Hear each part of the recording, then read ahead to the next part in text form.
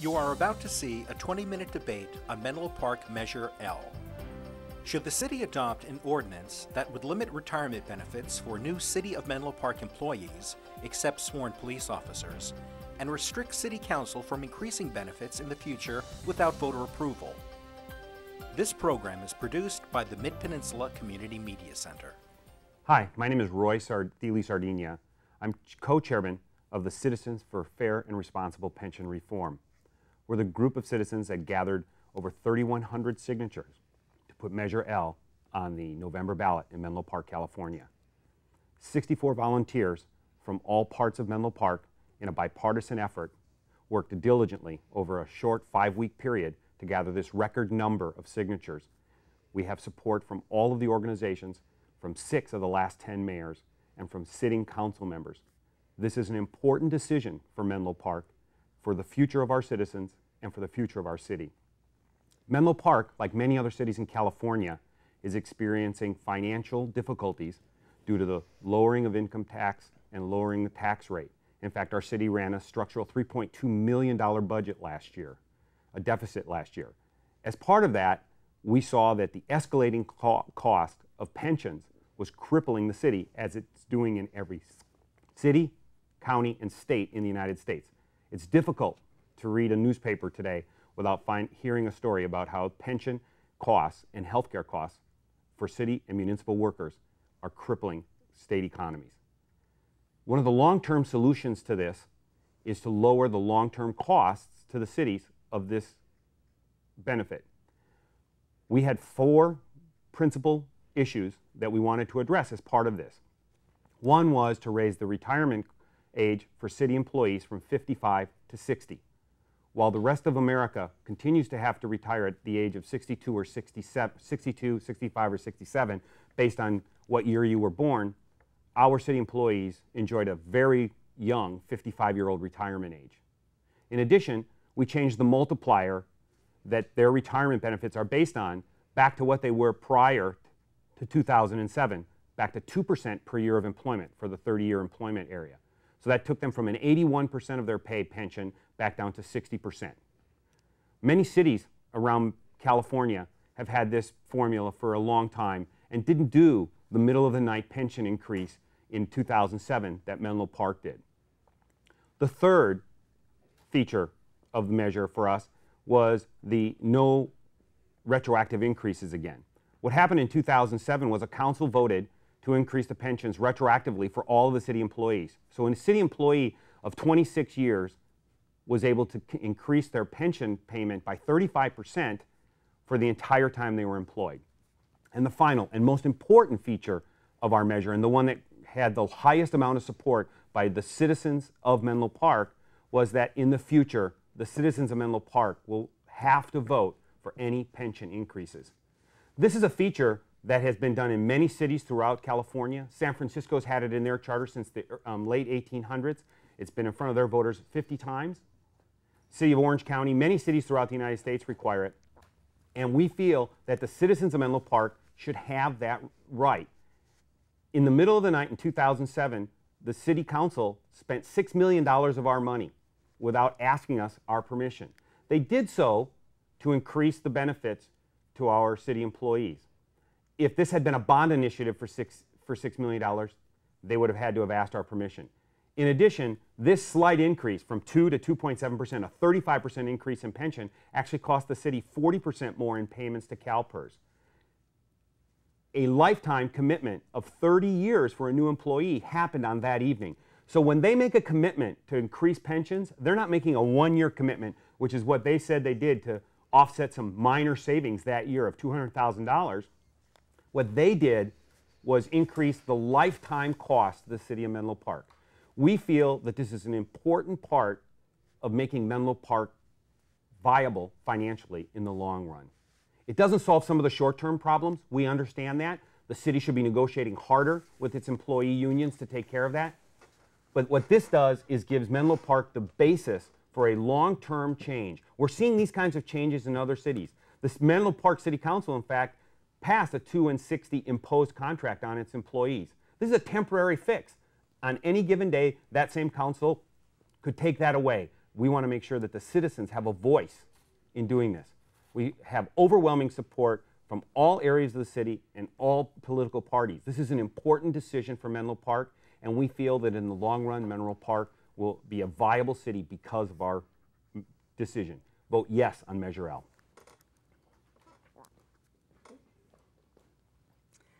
Measure L is not smart, it's not fair, and it's not necessary. We all know that cities are battling budget problems. We understand that we're all concerned about retirement security and pensions. But this initiative process is not the proper method for dealing with employee compensation. Residents will not have all the information needed to make an informed decision. Many voters, for example, have no idea that city employees pay no Social Security or receive no Social Security. Menlo Park pays no Social Security for our city employees. It is the job of our city council and city staff to negotiate contracts with our city employees. Voters should not be placed in that role.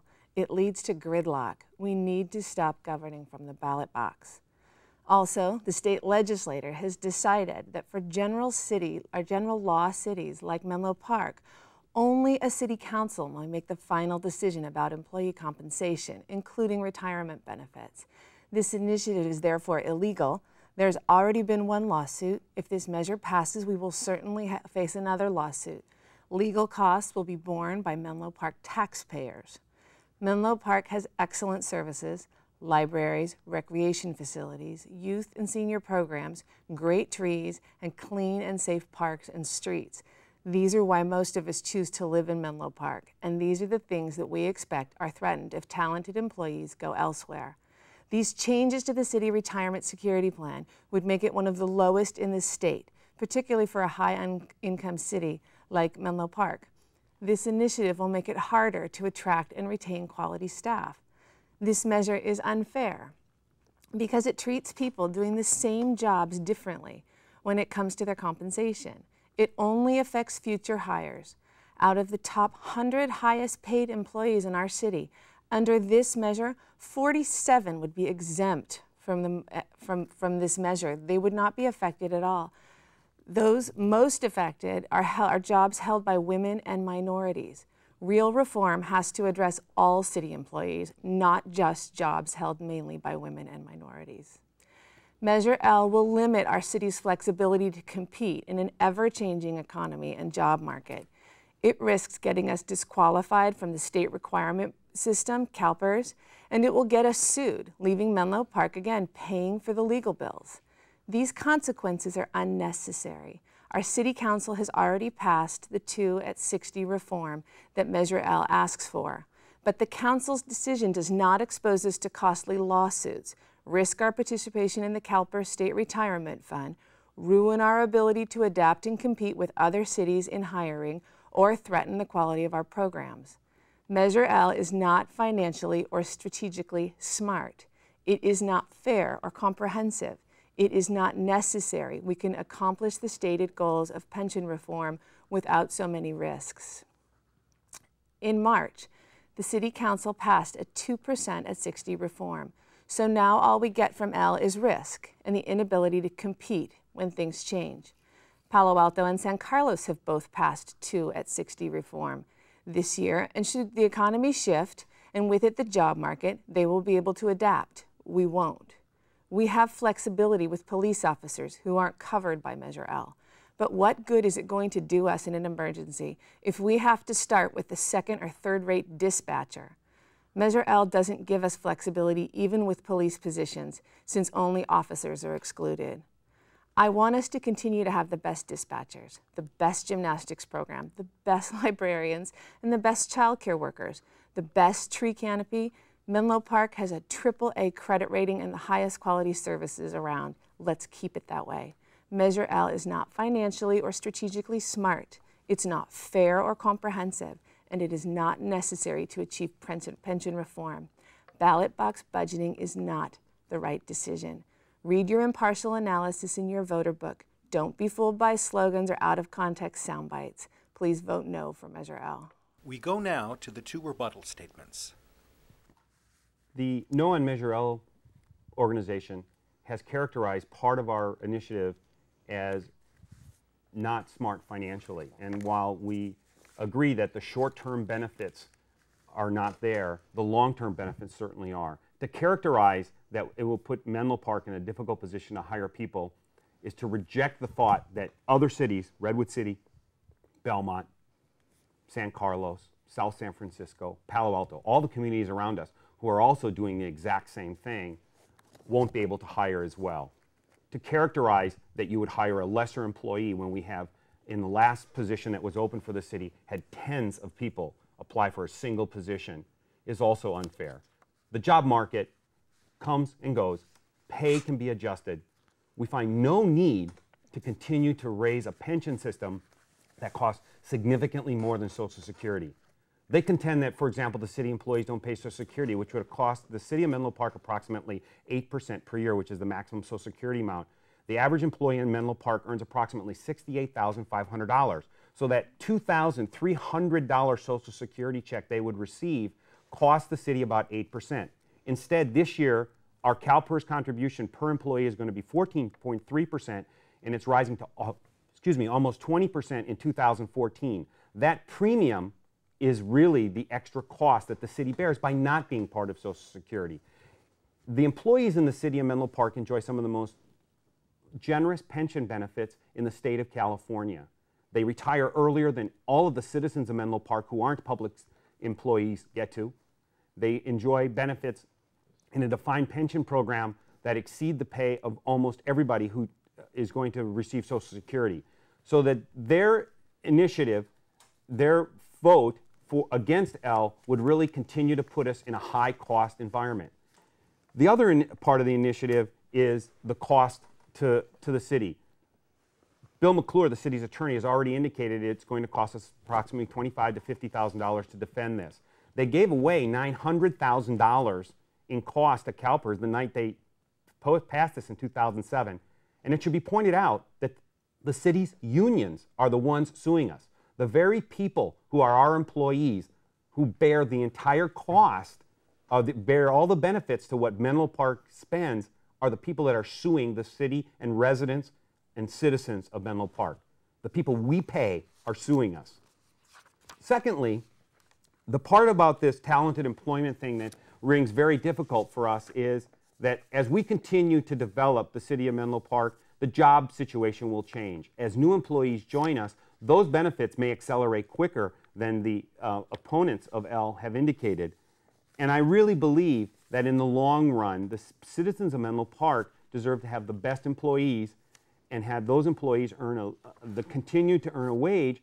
However, a fair and responsible financial outcome is needed for Menlo Park. We can't sustain these costs. In the last 7 years, Menlo Park's operating budget has gone, the employee operating budget has gone from approximately 63% of the city's general fund to almost 71%, and it's increasing to 74%.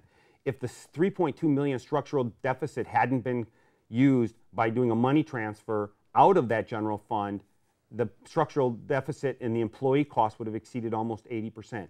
It's unfair for a city to be able to provide that kind of cost to our employees if we really want to spend money on a gym, if we really want to spend money on that beautiful canopy. For all of the services that we want, there's more than an employee cost, and the city's cost of insurance and retirements are choking the amount of money that the city can truly spend at the benefit of its citizens. The No on Measure L people are continuing to use the fear that they won't be able to hire people. That's simply not an answer in this environment. Everybody knows that the more than 10% unemployment rate in California easily gives us a number of employees. In the future, those employees are hireable and will always have an employment base. We feel that in the long run, this is the right and responsible answer for our children. It's not a short-term answer. We're expecting the city council to do their job and to negotiate with the employee unions. But we want to be able to cap the costs to the citizens of Menlo Park. To insinuate that the citizens of Menlo Park aren't smart enough to understand the problem is to insult every single one of us who know and understand that the long-term costs that the city is imposing affect us for 30 years. Vote yes on Measure L. If I was going to write an initiative, I would definitely call it Citizens for the Responsible Reform of something, because it sounds really reasonable. It sounds really responsible. It sounds fair. This initiative is not smart, it's not fair, and it's not going to be good for Menlo Park. The people who've written this initiative don't trust that elected officials, members of our community, will use good faith to negotiate good contracts. They don't trust that anybody but them knows how it should work.